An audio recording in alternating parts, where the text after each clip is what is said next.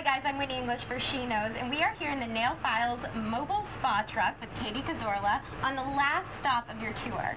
So tell me, what is so interesting about the painted nail in your life that they wanted to make a reality show out of it?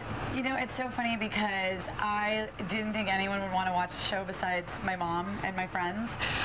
But I do own a really fun store called The Painted Nail, and we have some really great fun celebrities that come in. There's a ton of drama, obviously, because I have a lot of female employees under one roof. And, you know, I kind of live my life not planning anything, just going on a whim, and I think that leads to some fun adventures, and I think they thought it would be fun to watch. Let's talk about your celebrity clients. Who's on the roster?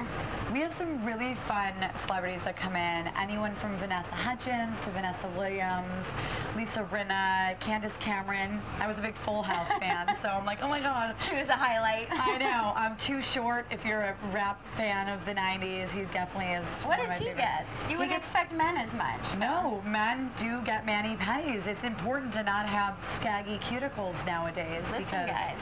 Yeah, you don't want to have some like grody hand giving you a massage. Do you have any celebrity friends that come in and get their nails done together? We do. It's so fun. Hillary and Haley Duff have come in together, and Ashley Tisdale actually brought in Vanessa Hudgens.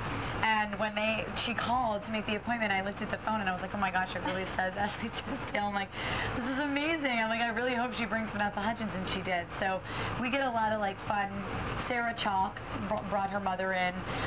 Melina Katakarides. Oh, Lisa Rinna and Harry Hamlin came in together. So we get some fun people. I bet you hear a lot of celebrity gossip too in the salon. Tell us any stories. You don't have to name any names. Well, celebrity gossip, oh my gosh. I mean, I don't really hear gossip. I just get to hear like the fun things that celebrities are doing, what they're working on. When Paula Abdul was working on her show about, you know, she had the show on for a while there about dancing. Right. And before that even came out, I knew she was working on it because she was talking about it in the store. And it's just kind of fun to get like the inside scoop on stuff, but we don't go and tell anybody. That's not something we like blast on our Twitter or Facebook. It's more, it's kind of like what happens in the painted nail stays in the painted nail. Have you had any celebrities that were super divas or had any unreasonable requests? No, actually I haven't, and that's so funny. I've had just normal clientele be more diva-like than some of our celebrities, and I think that's kind of fun that, you know, people always think celebrities are going to be like, oh, I want this and I want that, but we don't have people like J-Lo come in, so I'm sure if she came in, she'd have special requests, but no, for the most part, we have really low maintenance, cool, like just neighborhoody fun celebs. What's the craziest thing we're going to see on this season? Oh my gosh, I don't even know. That's the thing. I haven't seen all of the episodes. We just started airing. Some of the girls from the Jersey Shore came in one day. That was quite eventful. And I will say this, the girls are exactly like what you see on TV. Was Snooki in there? Yes. Snooki got an ice cream sundae pedicure. Ooh, what does that consist of? You got an ice cream bath bomb in your water. You get a sugar scrub of your choice in either chocolate, vanilla, or strawberry. You get an ice cream sandwich callus removal treatment that you get to take home with you. You get a marshmallow caramel or chocolate mask on top, so it's really moisturizing. And then we top it off with a body icing massage in your choice of vanilla chocolate or strawberry and polish. I want to eat it. It's making me hungry. Delicious. We give you a free cocktail instead, so amazing. Fat-free and fabulous. Perfect. Your fiance Walter is on the show as well.